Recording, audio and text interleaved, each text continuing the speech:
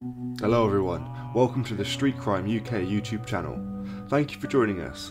Please don't forget to like, share and subscribe for more exciting true crime content. Today we look at a garage owner who was part of a plot to smuggle £37 million of heroin into the UK within a Jaguar and has been jailed for 19 years. The 230 kilos of Class A drug had been hidden in a series of secret compartments inside a specially adapted X-type Jaguar car that arrived at the port of Felixstowe on a container ship from Pakistan, the court was told. The drugs were concealed in the bumpers, wheel arches, dashboard, central console, spare wheel compartment, engine and rear seating of the vehicle. The battered old car had no ignition or electrics and couldn't be driven. Paperwork with the vehicle claimed it had been shipped to the UK to be repaired, but investigators were able to find the drugs after the Jaguar was scanned with X-ray equipment and its secret cargo was revealed in a series of pictures. Attique Sami, 44, was the third member of a drug smuggling crime gang to be jailed over the plot when he was locked up. Mr. Sami of Walden Way,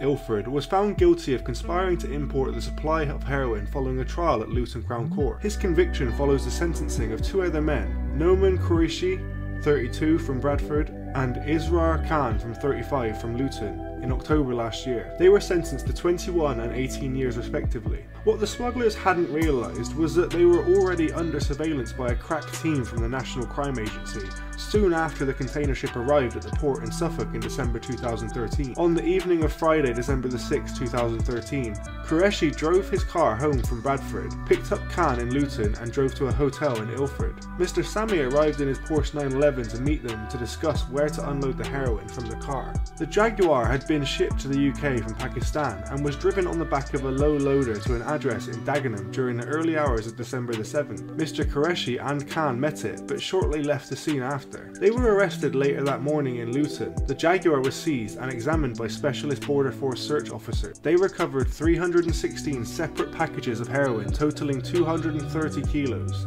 If cut and sold, the drugs would have had a likely potential street value of £37.2 million. Mr. Sami was arrested in February 2014. NCA investigators linked him to a phone that had regularly been used to contact Mr. Qureshi prior to the heroin importation. National Crime Agency Branch Commander David Norris said Mr. Sami played a crucial part in his conspiracy.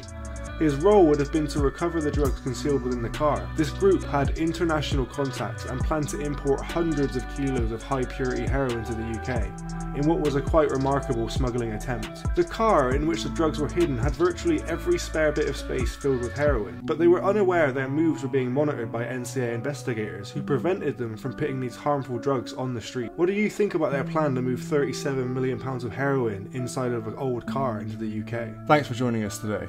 If you enjoyed the video, don't forget to give it a like and a share, and leave any thoughts or suggestions you have in the comments section. We love to read through them all. And if you're new but enjoy UK true crime content, then subscribe to see when our newest video releases. And as always, stay safe.